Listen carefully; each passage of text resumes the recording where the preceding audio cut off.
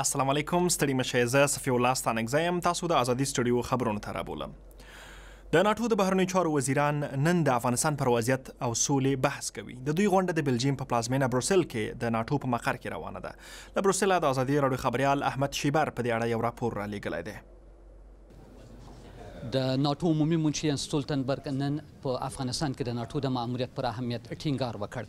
د ناټو د 29 غړو هیوادو د بهرنیو چارو وزیران د بروکسل په پلازمینه کې راغونډ شوي دي او د افغانستان په ارتباط پر دوه موضوعاتو تمرکز کوي: سوله او پخلاینه او افغانستان ته د ناټو د غړو هیوادونو د نورو پوځیانو د استولو مسله ده چې پر دې به بحث کوي.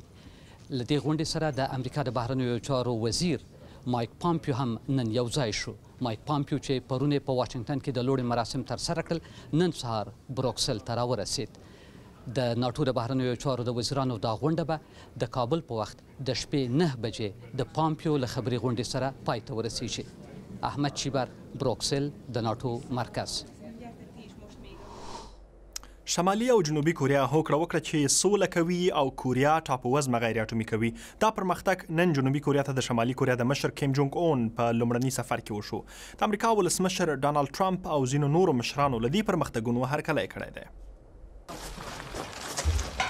د کوریاګانو په کړکېچن تاریخ کې د سولې په لور یو نوی پیل. د شمالي کوریا مشر کیم جونګ اون او د جنوبي کوریا ولسمشر مون جی ان نن د سولې تړون لاسلیک کړ او اعلان وکړ چې په ګډه کوریا ټاپووزمه غیر اټومي کوي. کیم جونګ اون او ما اعلان وکړ چې نور به په کوریا ټاپووزمه کې کومه جګړه نه وي او د سولې یو نوی پړاو پیل شو. کیم وویل نننۍ موافقې به کلکې څارل کیږي څو بریالۍ شي. کیم چې د شمالي کوریا د لومړني مشر په توګه د سولې لور ته ګام واخیست ژر د امریکا له ولسمشر ډانلډ ټرمپ سره هم ګوري. د ارمنستان جمهور رئیس وايي وروستۍ مظاهرې ښیي چې هیواد یې د دیموکراسۍ په لور روان دی. ارمین سرکیزیان د ازادي راډیو له ارمني څانګې سره په ځانګړې مرکه کې وویل خوښ دی چې د ارمنستان ځوان کهول خپل هیواد ته زیاته پاملرنه کوي.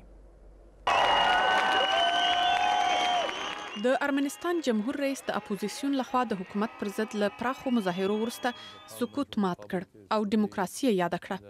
ارمین سرکیسیان په یریوان کې د ازادي راډیو ارمني څانګې ته ویل چې په ارمنستان کې وروستي مظاهرې ښیي چې خلک د خپل راتلونکي په اړه مسؤلیت احساسوي. هغه څه چې نن په ارمنستان کې کیږي له اعتراضونو وروسته ښکاره کوي چې موږ اوس د دیموکراتیک بهیر په لور روان یو.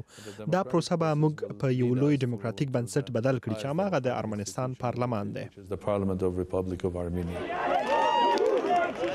وروسته له هغه چې پخوانی ولسمشر سرش سارکیسیان صدر اعظم وټاکل سو پر ضد یې پراخې مظاهرې پیل شوې. په صدارت کې کم وخت ووت چې استعفا یې ورکړه او تمه ده د می په لومړۍ نیټه به پارلمان یو نوی صدر اعظم معرفي کړي. تمه ده د جرمني صدر اعظم انګلا مرکل د جمعې په ورځ په سپینه ماڼۍ کې د امریکا له ولسمشر ډانلډ ټرمپ سره وګوري. مرکل به د ایران د اټومي تړون د خوندي ساتلو او د یو سوداګریز جنگ د مخنیوي لپاره له ټرمپ سره خبرې وکړي. مرکل د اړیکو د شکولو لپاره امریکا ته تللې ده. د جرمني صدر اعظم انګلا مرکل به په دغه 2 ورځني سفر کې هڅه وکړي چې اختلافونه له منځه یوسي او اړیکې د تیر په څیر شي کړي. له ایران سره د اټومي تړون په اړه د امریکا او اروپایي قدرتونو د نظر توپیر او د سوداګرۍ جنگ د جرمني او امریکا د اړیکو خنډ جوړونکي بلل شوي دي. د جرمني صدر اعظم له ټرمپ غواړي چې په اټومي تړون کې پاتې شي خو ولسمشر ټرمپ ګواښ کړی ک د می تر 12 د اټومي تړون اصلاح نشي ورڅخه وبوزي. د فرانسې ولسمشر هم څو ورځې مخکې واشنگټن ته په همدې هدف سفر وکړ خو ظاهرا ښکاري چې د اټومي تړون په اړه د ټرمپ اراده نه ده بدله کړې.